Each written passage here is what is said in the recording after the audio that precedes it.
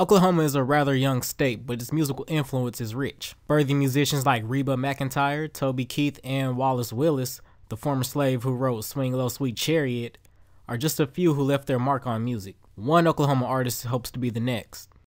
I'm Mike Cloud 700. Gang, gang. Falling in love with music at a young age, Mike Cloud started rapping at the age of 13.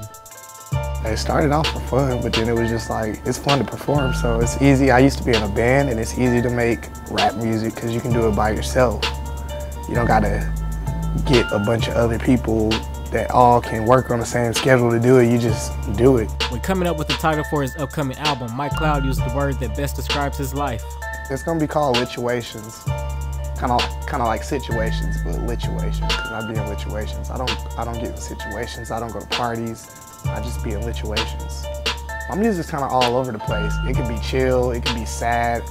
One minute I'm missing my grandpa, the next minute I'm trying to leave with every girl in the club. I mean, it just depends what kind of mood I'm in.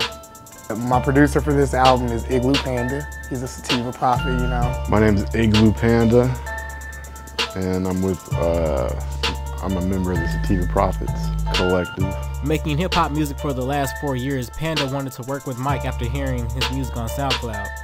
Some of the stuff, and I liked it, and he's always seemed like a pretty cool dude, and so I just really wanted to do a project with him.